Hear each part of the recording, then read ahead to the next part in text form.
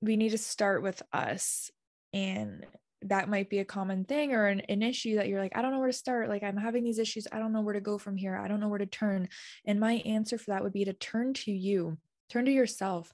I have been writing a book that has to do with all the lessons I've learned from horses. And actually, in the first chapter, it is all about the power of ourselves and looking inward to find the answers, not necessarily having to seek it outside for that outside validation or that external knowledge that we possibly really do have on the inside, and we have it inside of ourselves. And it just takes learning how to uncover these things into trusting ourselves and trusting what we feel is the right way for us specifically.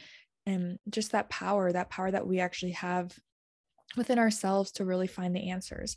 And for my experience, I'll give a bit of a backstory. That the story I talk about in the chapter is a while ago, a couple of years ago, I went down to the States to learn from professional trainers.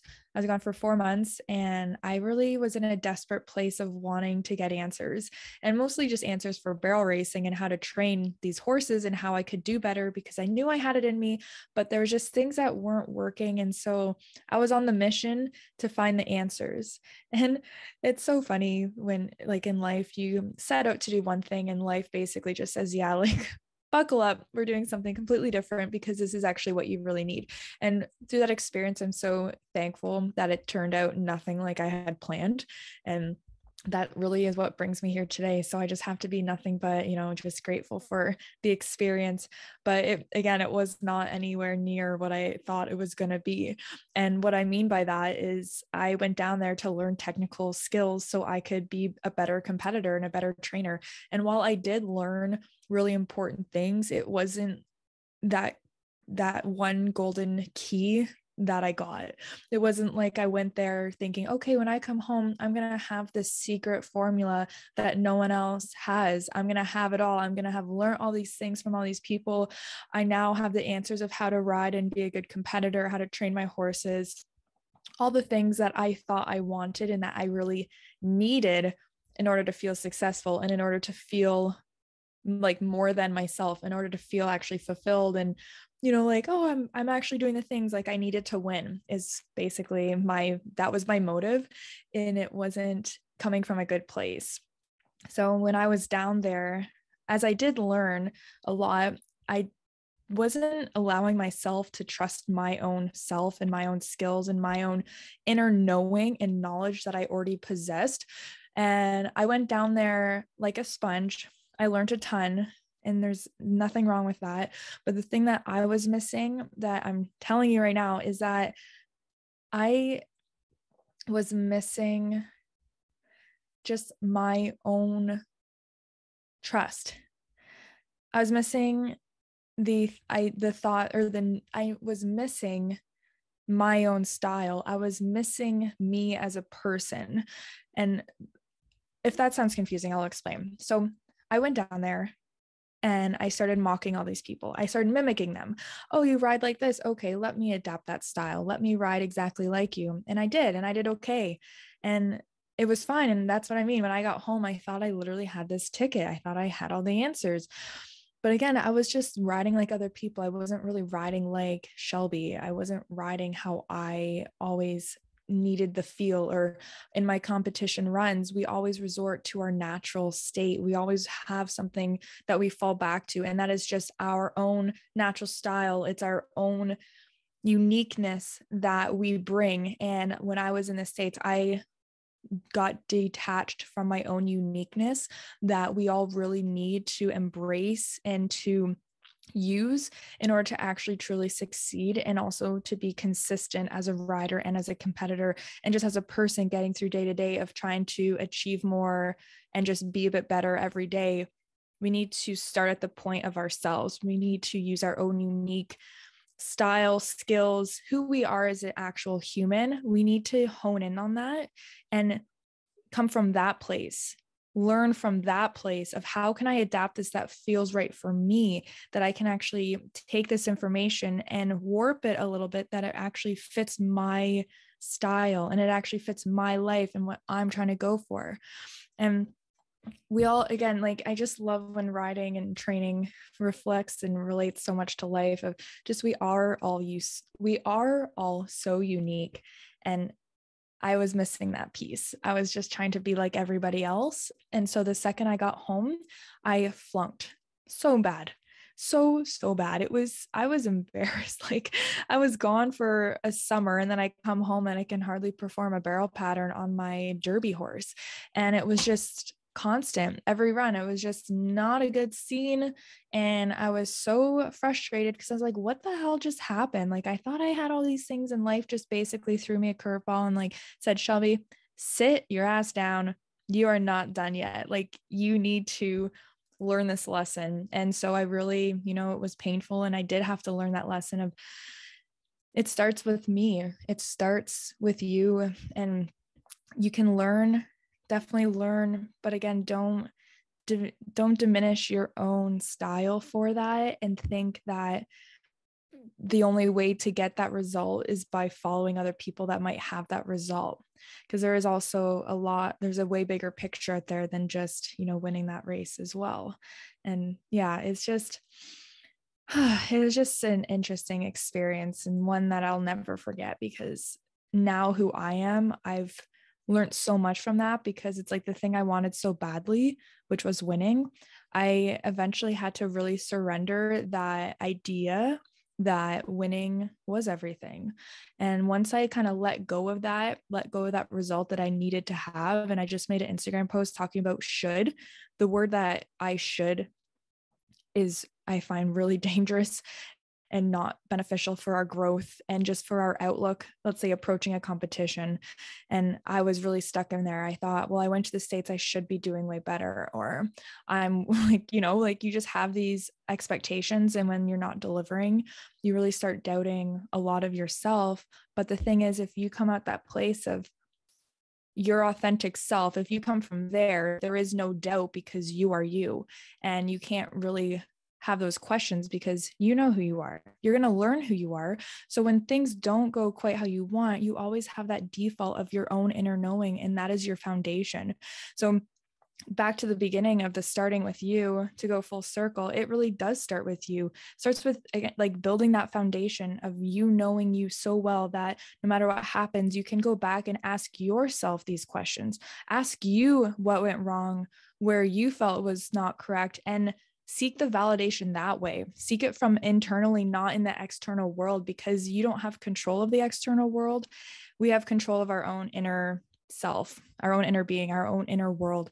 And I learned that when I was seeking the external answers of what am I supposed to do? Like, how do I do this? And I was doing it for a while, but I was totally missing the whole point. I was missing the biggest piece there is, and that is myself. That is trusting my own self, trusting my own style, my own intuition, my own riding abilities, my own training abilities, my own overcoming defeat abilities, like all the things I was missing. And so when I face those struggles and those obstacles, because it's bound to happen in life, like we always face those things. Like we can win one day, this weird paradox of win, lose, this, like breathe in, breathe out. Like we're always facing that resistance or the opposites.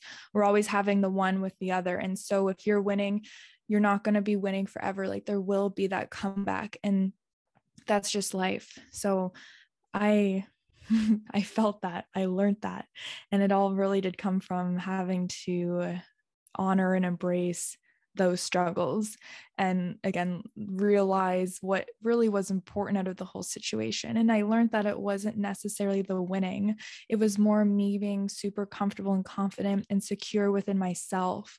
And that took taking a step back, and that took not needing that external answers or trying to find desperately those external answers that were going to give me that golden key. It was slowing down and learning that I have those answers. I can get those answers myself, and I can learn in a way that I will never be wavered of these answers, because I truly believe and I have that knowing. And we're like connecting those dots inside of ourselves of what works. Let's say what works on the outside, like what's in regard to barrel racing or training horses. We can watch people and observe. And I love observing. I love watching, learning from others, and I can see it real time, like what is working, what isn't working. And that's awesome. And I do love, like, learning is amazing. We can learn and adapt. We can learn and experiment. And there's a difference between learning or just copying someone. Learning is on your own, and learning is a gift, and it's fun. Like, you can make learning fun because you're experimenting through life, and that is what life is for. And we're pretty fortunate that we get to experiment beside horses and on top of horses, and using them as a part of our teacher and our own coach. So it's a incredible thing that we're given to use to experiment with these lessons and these life lessons, and really how they apply to the really big picture. I think it's absolutely beautiful and magical, and it's my favorite thing ever. So when we come to ourselves and we start with us, we're building that foundation. And when we approach situations with that, of having the control, being the one responsible for us and our actions, we start to take more accountability. And with accountability comes making decisions that really suit us and feel right for us.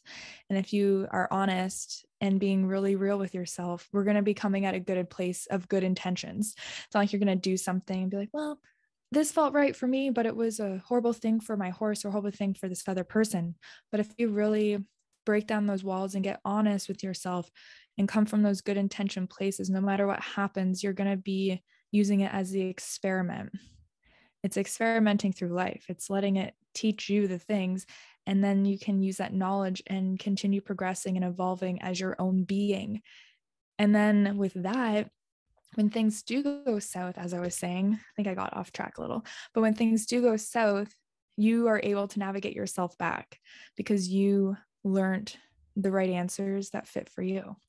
And it's different for everyone. Like, I can teach you how to barrel race, I can show you my style, but it needs to click in your head and your body. It needs to feel right for you. And that's the fun part.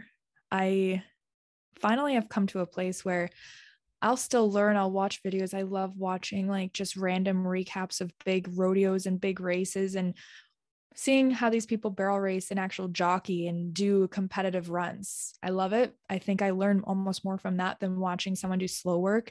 But still, the slow work and watching training videos online are so good to hear different perspectives. But then you have to ask yourself these questions of like, why does that make sense? How does that apply to me? Do I understand this fully? And if not, just keep watching and keep learning and keep trying to apply it to you, and you asking yourself these questions of, does it make sense?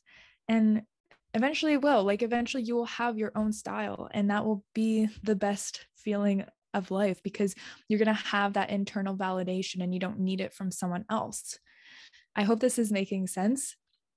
And I hope this is giving yourself a little bit of that power that you do have within yourself to find these answers and to find them in such a way that you cannot waver from them. No one can take them away from you because you went through and you did the work. And sometimes the work sucks. Like, the work can be hard. Like, I went to the States as a getaway free card almost. I went to the States thinking, oh, I'm just going to learn from them and then I'll be set and then I'll know all my shit and we'll be good. And I'll just, be the best barrel racer in Ontario now. Like, I'm not even kidding. That literally was in my head of like, I have the golden ticket, but I tried to cheat the process. I tried to just pretend, and I tried to get a shortcut. But I really found out that I don't think there's such thing as a shortcut. And me trying to take the shortcut actually put me back quite a lot. At the time, I thought it did. I thought I could hardly perform a barrel pattern. I was like, what just happened? But within all that struggle was a lot of growth and a lot of change. And now I feel I'm actually at a place that I don't need that external support. I don't need to always look outside for the answers and just be desperately asking and needing this answer and needing someone to tell me what to do, because I know what to do. I am myself. Like, I know how I operate the best out of anyone on this planet.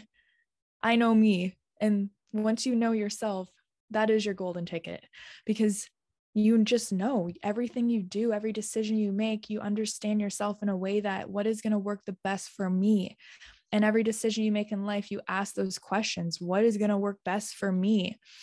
When you're riding, okay, you have the foundation done. Now what? How is this going to work best for me and my horse? And I guess horses really do bring a really challenging obstacle and element to this whole equation because they're their own being as well. So us coming together with a different being that doesn't speak our language, our verbal language anyways of English, we have that new challenge of, okay, what works for me, but also what works for my horse. And that changes and that fluctuates. And that's what gives us this beautiful well-roundedness that we can become, because we're adapting to others, we're adapting to like the outside elements, but we're always going to stay true to us and fall back on what feels right and proper for us.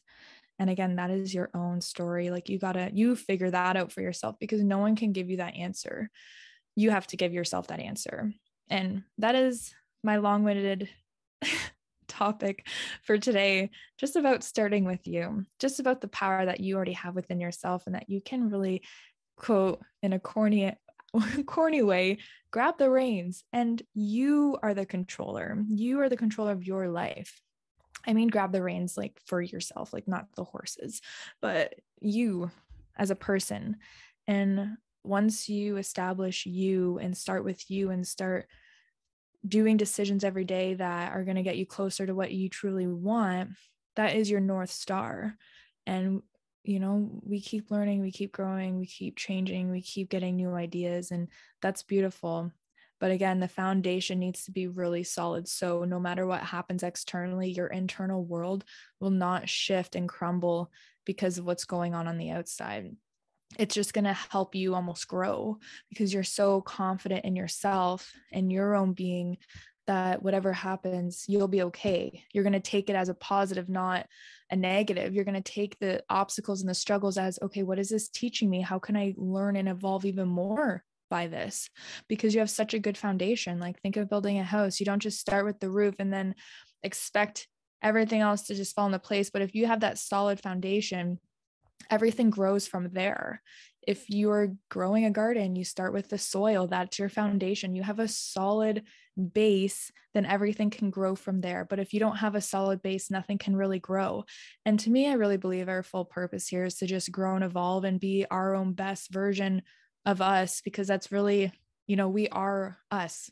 We are, I am I don't know, but like, we're all just our own person and we all are here to do something. And I think it really is to just become our best in whatever way that is for you. So there is no competition in that sense. And I mean, there's so many things I can unpack here, but I just want you to think of that maybe every day, like that little affirmation of like, what is my foundation? What do I want to grow? And how do I build it in a way that fits for you and suits you and feels right for you? And yeah, it all starts with you. This is your life and we're just a part of it, being here.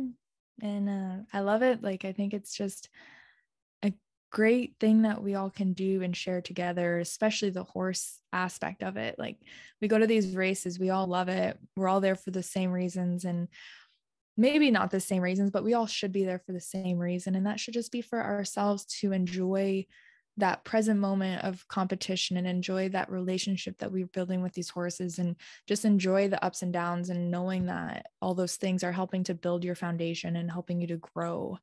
And it's not a bad thing. It's never a bad thing. So thank you for listening. And I really hope that you start to see just the power that you have over you to be your own best coach, because you don't need to go find the outside answers. And this is probably, I'm going to just finish off with saying, like, this is where I probably struggle with trying to build Weekend Hustle. And I'll be completely transparent with you, because if you've been listening to a while, you've seen it grow, you've seen it maybe change, or you've been watching me, maybe wondering like, okay, Shelby, what the heck are you actually doing here? Like, what's your point? Like, what's the offer? Like, what are you going with this? Like, your messages, what's the next step? And to be honest, like, that's been a bit of a hard area for me of really identifying, because I believe in this so much, like what I just talked about, of we are our own best coach. We have the answers. We have this inner knowing, this inner wisdom. And I know that I've felt it. I feel it all the time. And that's what I'm sharing with you, is just these things that I feel are true and that I believe and that have just been impactful on my life and on my progress and how I feel about myself and how I feel about the world and just enjoying my life, you know? And so that's why I share this, but it's hard to tell people as far as marketing goes, oh, like you have something wrong with you. And I feel like marketing, it's always like that problem, like what is your person missing and how can you help them? But it's like, they're not missing anything. Like it's hard because I know you're already complete. Like you already have all the pieces, but I guess for me, my thing is to help you realize that you have all the pieces.